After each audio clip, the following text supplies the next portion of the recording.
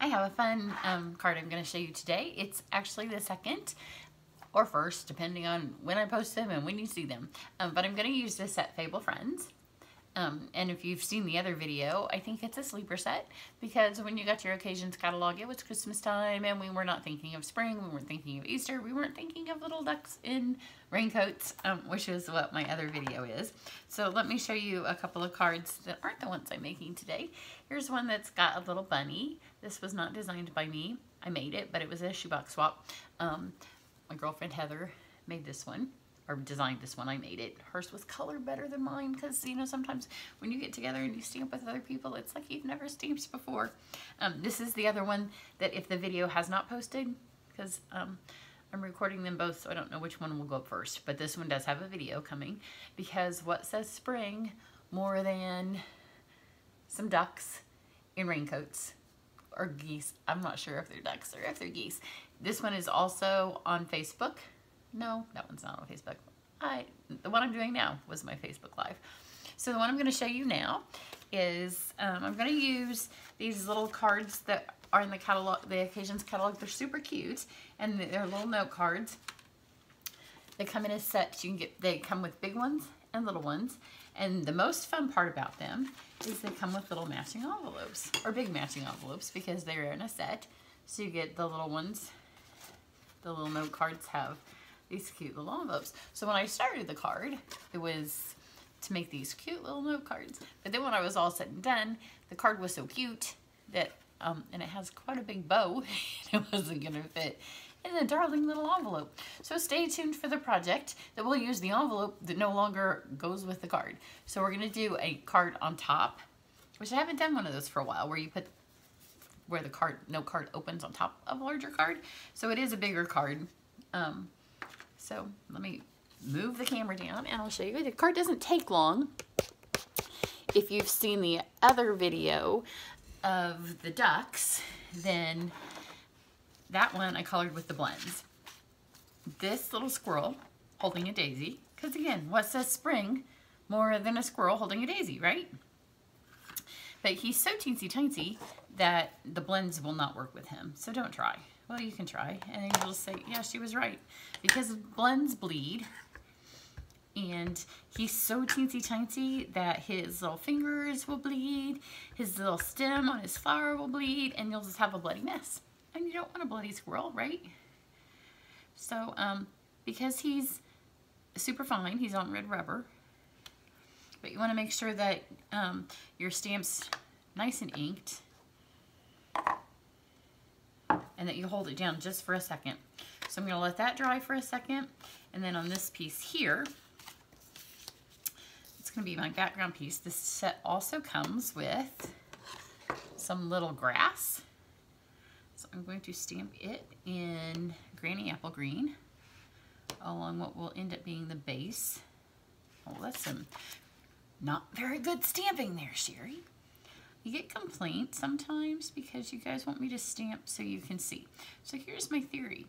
Because I've been a demonstrator, well, that's not any better. So my grass is just kind of wild. It needs to be cut. It's spring grass. You know how it grows all wild? But my theory is when I used to be a demonstrator a long time ago and YouTube didn't exist and the internet didn't exist, when I stamped at a workshop, this is how I stamped. And everybody sat around the table and they watched me.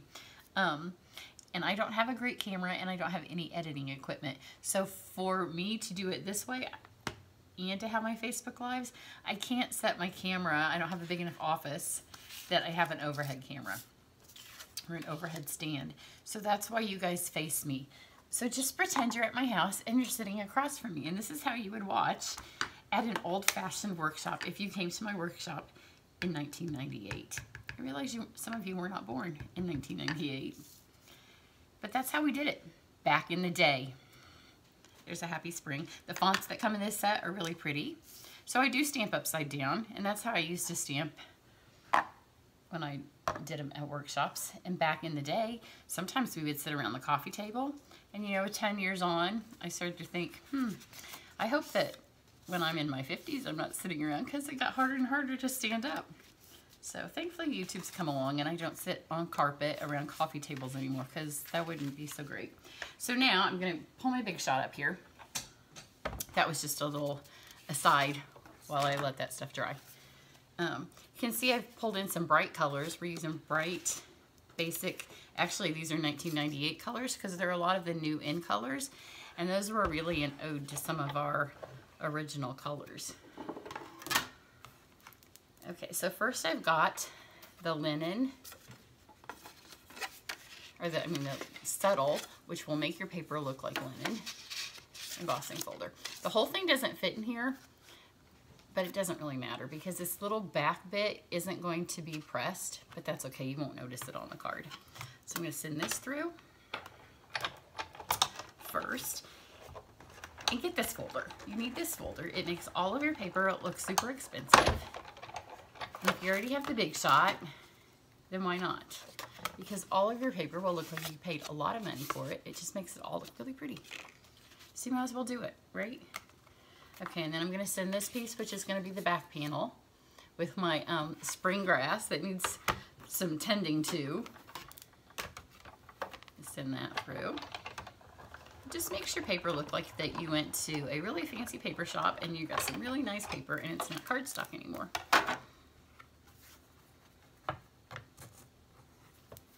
Pull this baby out. So there's that. And then this is our gingham paper. And it is in the Occasions catalog, so if you want it, you need it. I think it's on back order right now, but it's coming back in, so you don't have to worry about it. You can get it. Send that through. I could send all of the pieces through, but these other two are mostly just in there for background color, so you don't see enough of them. But hey, if you want to do it, go right ahead, because I give you full permission. If it wasn't for time on the video, I might do it too. So then this is one of our little frames from one of the sunshine sets, and I will put it down below in the supplies. My cats are running around. They couldn't make an appearance when I was stamping my cat video. They had to wait till it was the squirrels. But this frame is perfect size, and just the whimsy of it looks spring. This set also has words if you were going to a baby shower. And I'm going to pop it upside down because you know me, I don't like to spend my time poking these things out. I'd rather let the Big Shot do the work for me. So one more roll through, and I won't have to do any poking. They'll all fall out on their own. So that's all the Big Shot work that we need. Now we just have to color this little guy and put it all together. So see, pull those right out. These look like they didn't fall out, but that's the way they're designed. It's a stitched frame, so these are designed to look stitched, and they do stay in here, so you can take your brush and just roll those over. So then to color this, I'm going to use the markers, but I'm not going to use them. A couple of them I'm going to use direct to paper, but for the most part, that's too strong of a color. So what I do is I take one of my blocks, and these are what we mount our stamps on.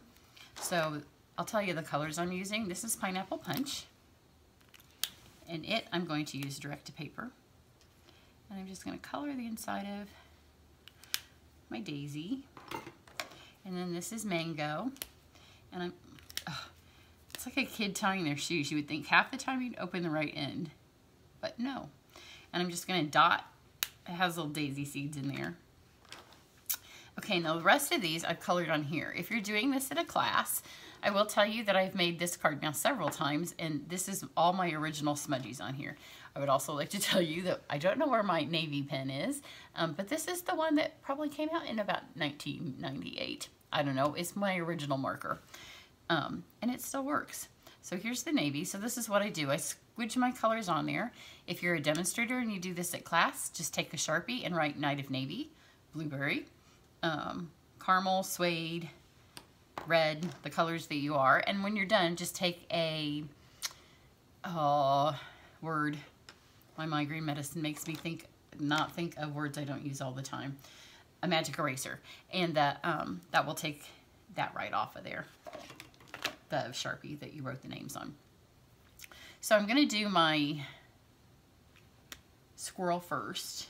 Get some scrap paper over here to smudge off.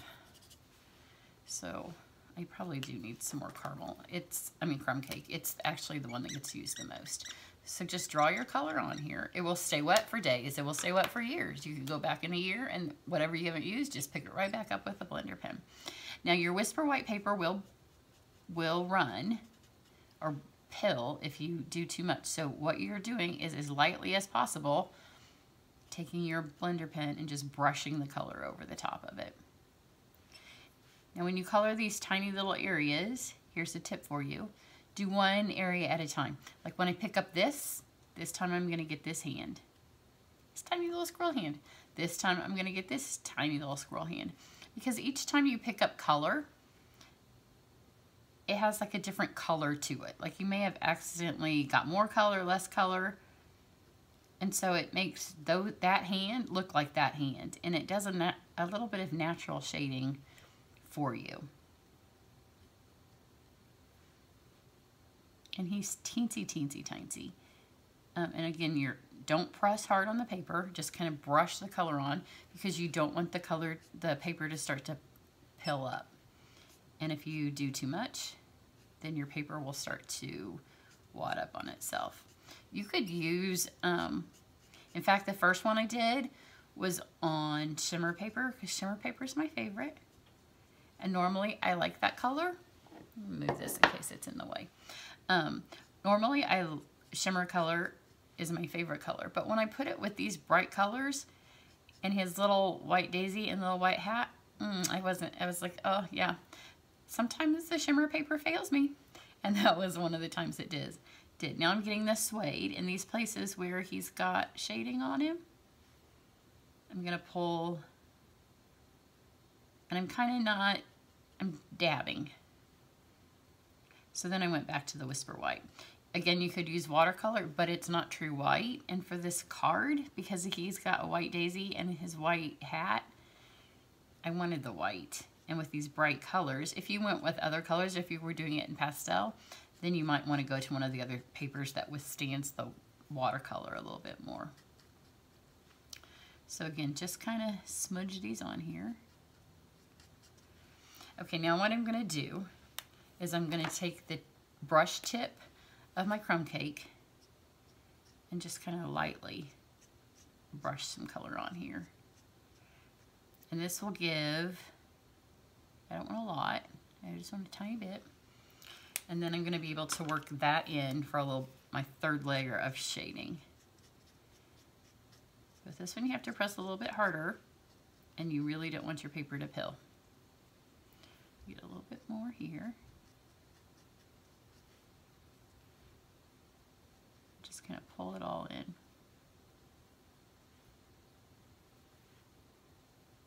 This is one of those times when coloring upside down because he looks funky to me. I have to upside down squirrel.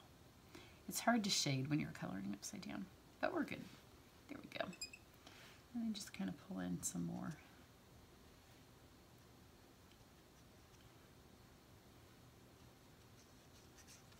There we go. Okay, now I'm going to move to his jacket, which I'm going to do in, I wanted to do it mostly navy, but what happened is it's so teensy tiny, there was not any chance to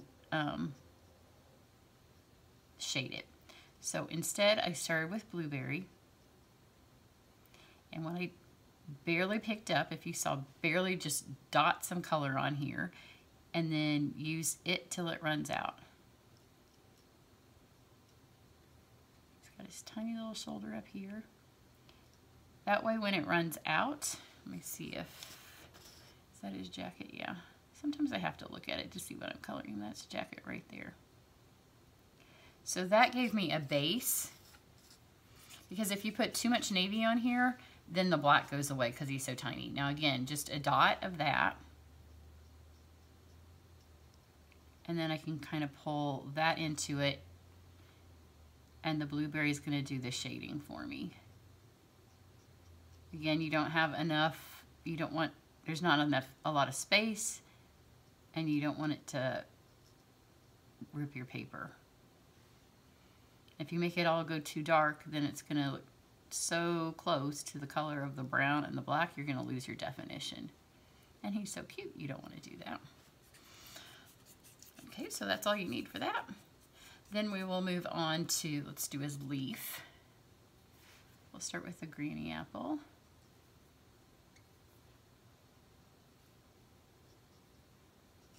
Brush that on there. And then just a dab of the garden green.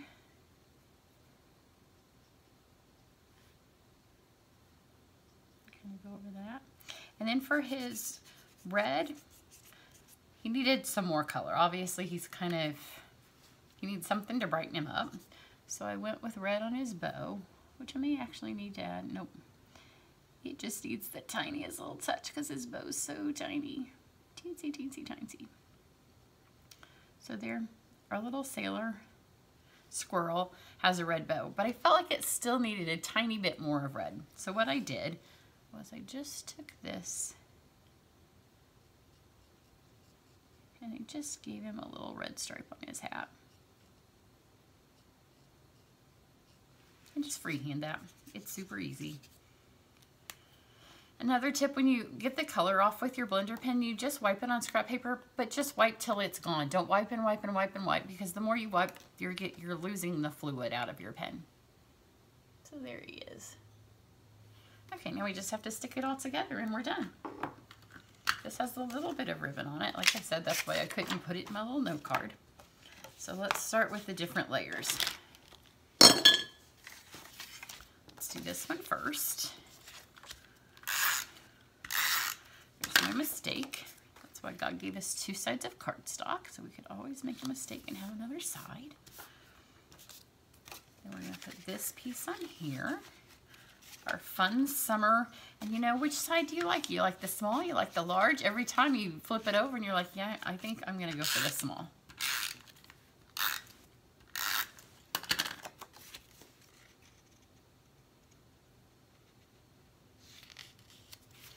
So get that on there. And then the really super fun thing about this die is that you can poke your ribbon through it. So this is our Night of Navy gingham. So just make it teeny, and this one that goes right here in the middle. Pull that through there, and then back up here.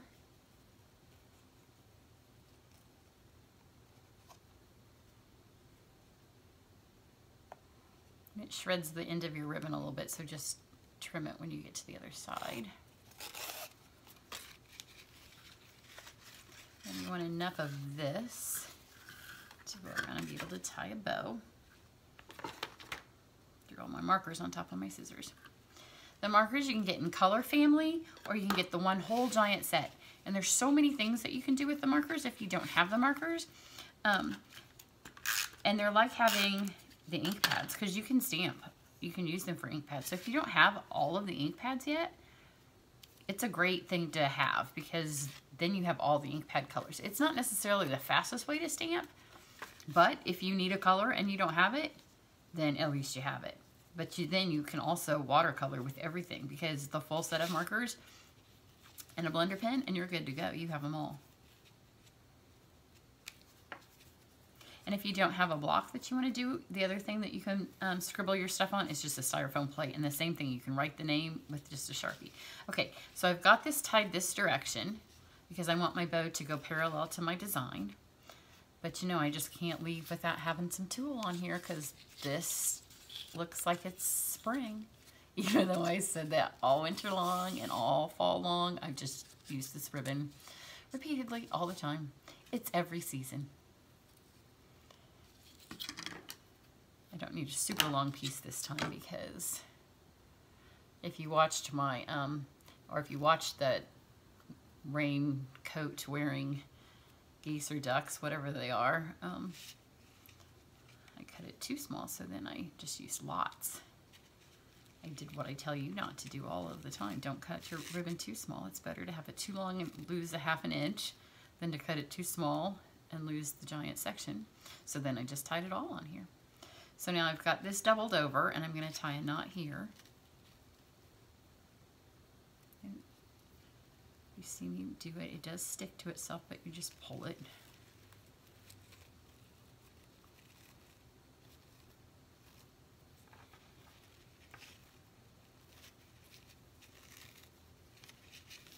So this one's going the opposite way, and you can pull it tight because it's kind of stretchy. Okay, now this bow I want to go this way, and this one's actually longer, so I'm going to flip it this way.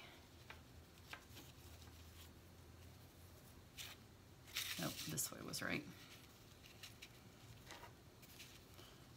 So do your gingham bow this way. Yesterday it was beautiful and sunny here in Indy, and I had the windows open, which, you know, it's not one of those days that if it was fall, we'd be like, close the windows. Oh, no, it was in the 70s, so we'd probably have the windows open. It's 37. It was like 73 yesterday. I can look at my clock now. It's 3 o'clock in the afternoon, and it's 37. See, what's that time of year when we have a beautiful day and then we don't. Okay, so there's your parallel ribbon, and so you've got all this. So now just bring it back around this way, and whichever side's longer, that's another ribbon tip, because a lot of you say, oh, I love your ribbons, but I can't do that. Yes, you can. It just takes practice. Whichever side's longer, that's the one that you want to be that's going to end up wrapping around. So if you have to flip your card the other way, which is what I just did that way, that's the one that you're going to have the extra to do your loop. Because if you use your short side to do your loop, then your short side gets even shorter because you just use some of it to go the other way. So now we've got that. So just separate this out. And it does, when you pull it, it kind of smushes back. So you just have to like fluff it back open.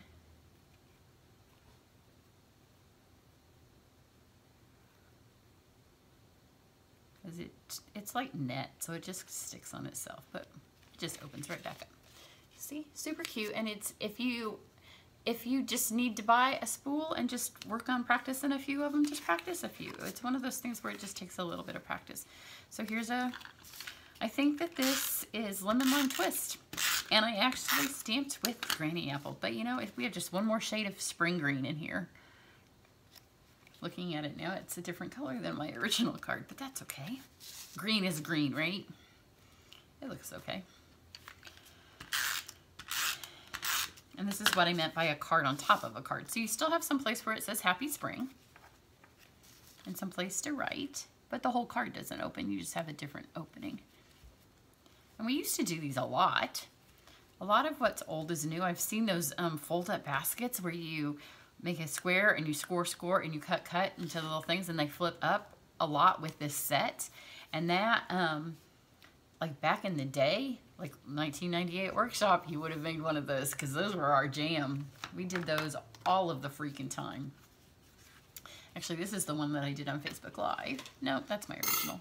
Here's the one this is why I end up with so many of my cards. But here you go. I hope you like that. So cute. But look, you could just get these and you could just have a spring stamp day. So why don't you order this set, have it all ready, and then, you know, like right now we say, oh, it's springtime, and when it snows again in a couple of weeks, because, hey, if you live in the Midwest, it's bound to happen.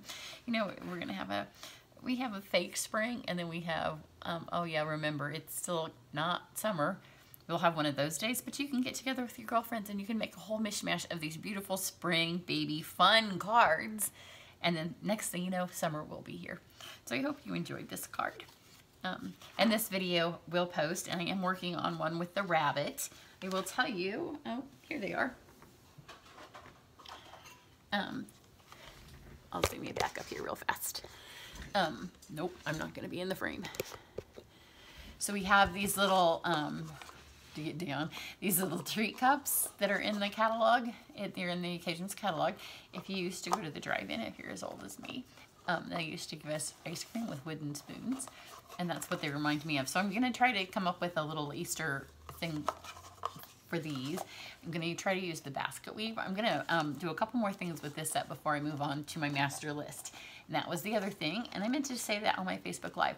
On my Facebook, I posted a when I crop this, I'm going to get out a list of all of the stamps that I'm going to work with for the rest of the year, but it was way too long. I don't have that much time. So if you want to go to Facebook and you have a request, go over there and you can make a request from the list of the stamps that I have if there's something you would like to see me use on my YouTube channel. So I would say have a happy St. Patrick's Day, but I don't think this is going to post before Sunday. It's Friday now, but everybody have a good day. Bye.